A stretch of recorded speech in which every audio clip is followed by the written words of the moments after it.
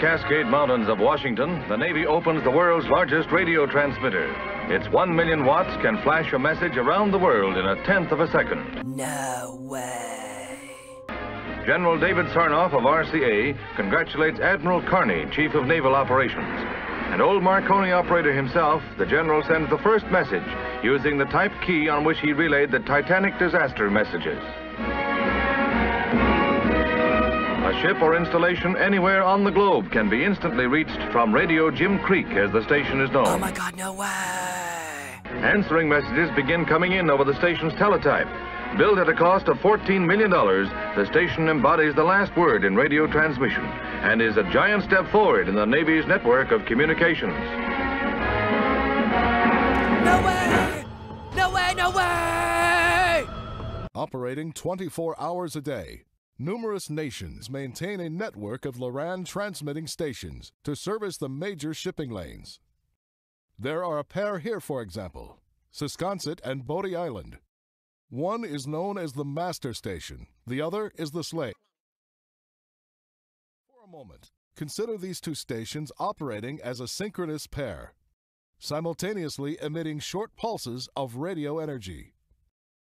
Leaving both shore stations simultaneously, a pair of pulses travel out into space, in all directions, at a constant speed, roughly 186,000 miles per second, or the speed of light.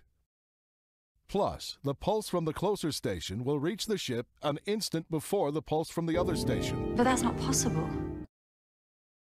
The LORAN ship board gear measures this difference in time of arrival in millionths of a second, or microseconds. It simply determines how much longer one pulse takes to reach the ship than the other pulse.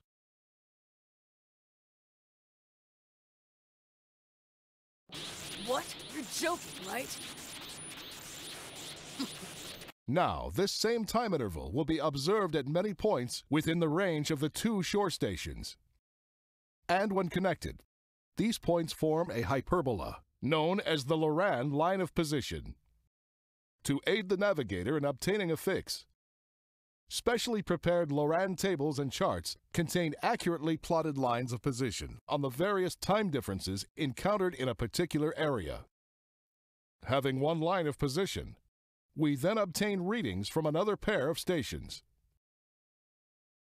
An accurate fix is established at the intersection of the two lines of position. That's not right. Its 1 million watts can flash a message around the world in a tenth of a second. A ship or installation anywhere on the globe can be instantly reached from Radio Jim Creek, as the station is known. Fucking room because you're fucking too stupid to realize that people have work to fucking do. Get the fuck out of here! Its 1 million watts can flash a message around the world in a tenth of a second. Walk the hell out. Yawn outside. Stay out of class. A ship or installation anywhere on the globe can be instantly reached from Radio Jim Creek, as the station is known. Right. You are everything that's gone wrong in this world.